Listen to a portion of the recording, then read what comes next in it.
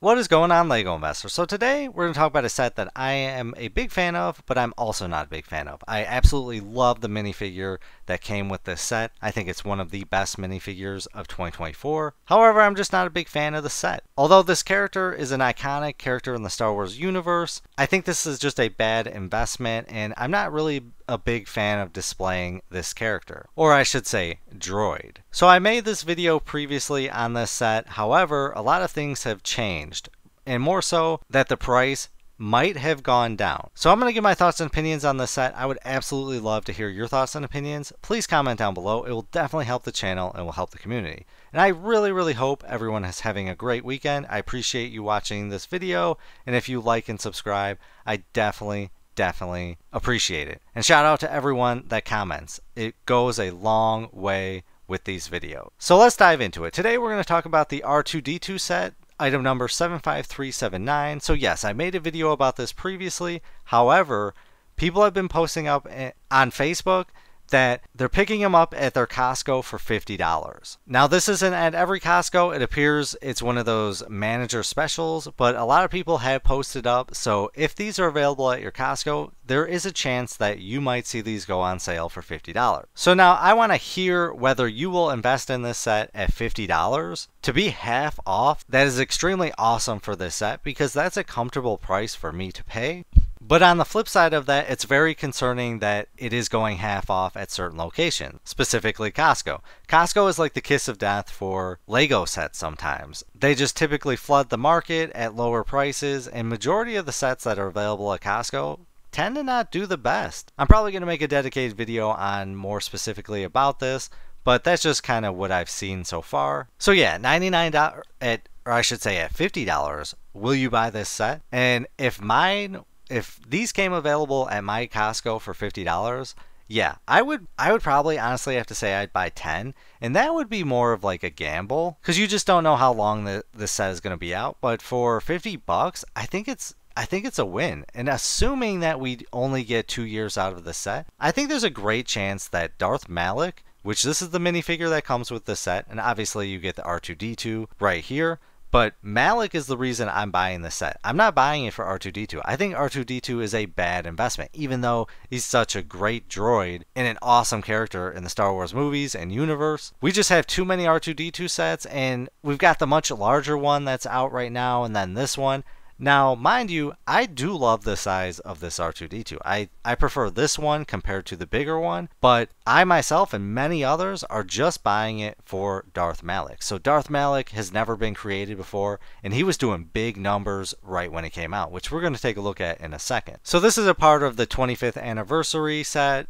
Majority of these sets coming out come with a specific unique minifigure, and if you haven't seen my video on why I think these minifigures are safe now, check it out. I think there's a great chance that we're going to have this Darth Malak will remain unique. Now, I do think there's a potential that we might see some add-ons to this Darth Malak in the future, so LEGO can sell it, but overall I think we might be safe with this minifigure. Now, this is something that you have to come to terms with yourself, whether you think this is safe or not. Just do your due diligence, and this is not financial advice, obviously. But I think all the issues with the Captain Rex might protect these minifigures, and I absolutely love this minifigure. So really quick, let's take a look at some other sets that have unique minifigures. So we got the Imperial Star Destroyer, Darth Maul Sith Infiltrator, the Boarding of Tantive 4, and then there's a few others. But overall, I like these 25th anniversary sets because they come with a unique box. So if we take a look really quick at the box, we've got this same design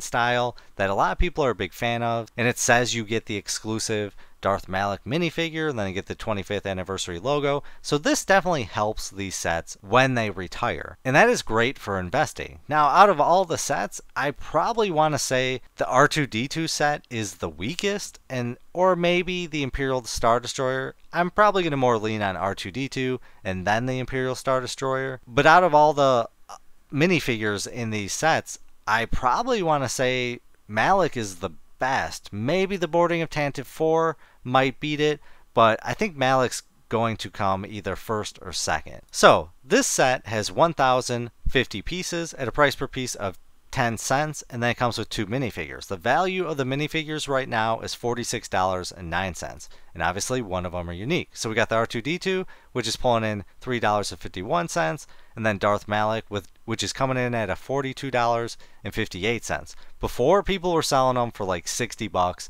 People were breaking open the sets, parting out the set, and some of my subscribers have said that they made great money and just did a great job doing this. And I think when it comes down to it, this is going to be a part out set. Like I said, I don't think anyone's buying it for the R2-D2. There's maybe 2 out of 10 people might buy it for R2-D2, but overall, Malak is the winner. So let's take a look at some R2-D2 sets so we can kind of compare how this one has done versus others, or might do compared to others.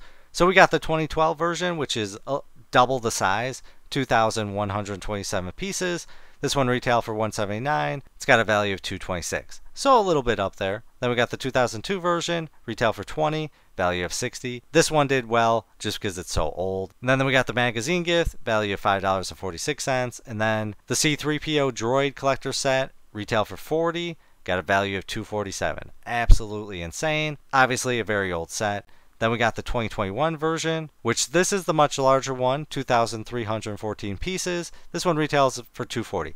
I think just Lego just makes a very bad decision when they come out with a set that the other set, they've got a set out like that already. I just don't, I would love to know their logic behind that. But this set has not done the best. A lot of people thought it was going to do well at the beginning, but overall investors have kind of turned away from it. And then we got the 2017 version, $23.03, and then ours. So overall, some of the R2s have done decent, but he's just not a big money puller. It's not like a Boba Fett. Even though I love R2, it's not an investable character for me. And it sucks that Lego did include Malak in with him, especially at $100. But maybe on the flip side, it's great that they did include that in a $100 set, because then the market won't be flooded with, say, if this included in a $40 set. I'd love to hear your logic on that. So let's take a look at Darth Malak, how he's doing right now. So we've got $45. Let's see, less than 49 here, $51, 46. ARC Trooper 5s and Darth Malak, 83 bucks, which is really, really good. And then 40, let's see, 47, less than 54 here, 45, less than 54, 54, 44. So anywhere from 40 to 60 bucks. And that's a really good price point. And I would love to hear if you're buying these sets, selling Malak and then selling R2, are you earning a decent profit with that, or are you maybe making 20 to 30 bucks? So now the big question is, if this set was $50 at your Costco, would you buy it? My answer is probably going to be a yes. I think 50 would be insane for this, because you could sell Malak for 50 and then part out the rest. You could potentially make a $30 to $40 profit, and that is a win for me. A lot of people think that might not be enough, but that's a lot of money, especially when Lego investing. It struggles to double your money with Lego investing. We need to get out of that mindset that if you hold it forever, it's going to double and just go up in price. Those days are long gone. You need to accept smaller return. So I'm really hoping my Costco hits 50 bucks, because that would be awesome. But I really want to hear whether you're a buyer at that. Do you think it would go below 50 in maybe a Black Friday sale? And it's just there's too much of a risk right now, because this set could be out for maybe 4 years. Lego might keep these 25th anniversary sets out for a very long time, because they know that investors are investing heavily in these, and they do not like investors. Investors steal money from them, and essentially they want those people that buy from investors to come to them. So that's why they do these kind of tactics where they change dates, change retirements, re-release a set. These are all tactics, and a lot of people say they're not doing that, but this is a business. Lego has to earn money, and they view us as bad people and viewing, essentially that we're stealing money from them. I think we are helping them because we talk about these sets. There's a market for them. They get so much publicity from it, and it keeps Lego alive. But comment your thoughts and opinions down below. It will definitely help the channel and will help the community. But I hope everyone has a great weekend. I appreciate you watching. But as always, please do your own research. Have some fun, make some money. Video is not financial advice. Any statements made are my views and is for entertainment purposes only and should not be taken as financial advice. Do your own research before making any financial investments.